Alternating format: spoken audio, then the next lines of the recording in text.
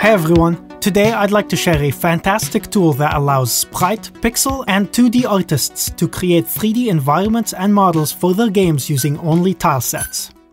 This is a quick one.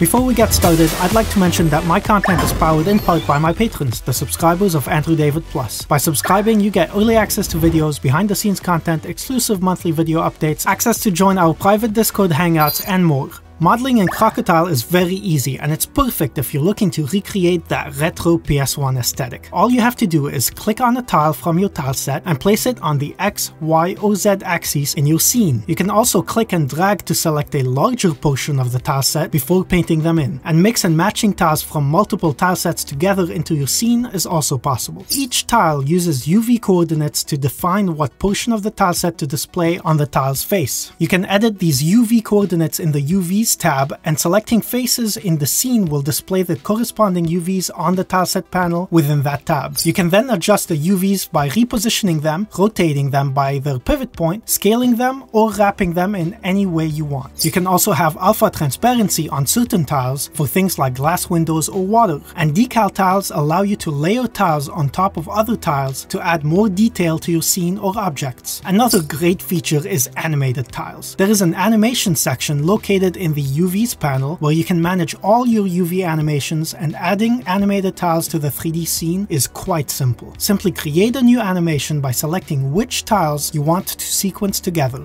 Then select that animation and draw the tile into the scene as you would normally do. When placing animated tiles into the 3D scene, you can specify which frame the animation begins on, or the exact time in seconds as well. You can also paint directly in the editor. Doing so modifies the pixel data of the textures and tile sets, and you will see your changes in real time reflected on the 3D model. It includes a variety of tools such as dithering, mirroring, and symmetry, and a complete paint palette. Objects can also be created by grouping tiles together. Object instances can then be added to the scene as prefabricated objects or prefabs. Editing one prefab instance will update all other instances with the same changes. Cameras, lighting, and various rendering options are available if you're using the tool to render out 2D assets, and scene effects like bloom, fog, and depth of field are possible if you're looking to create scenes for animations. And with the more advanced tools like animation timeline, skinning and rigging, and weight painting, it's possible to export animations in video or GIF formats, as well as export objects with baked animations and rigs to use in your games. Models can be exported in various formats to then be imported into Unity or other game engines. Crocotile still receives regular updates and features, so take a look at the documentation and changelog for a complete list of features, and download the demo from their itch.io page if you'd like to give it a try. Make sure you watch this video here if you're interested in more tools, and of course, make sure you hit that like button and subscribe if you enjoy this type of content. Thanks for watching.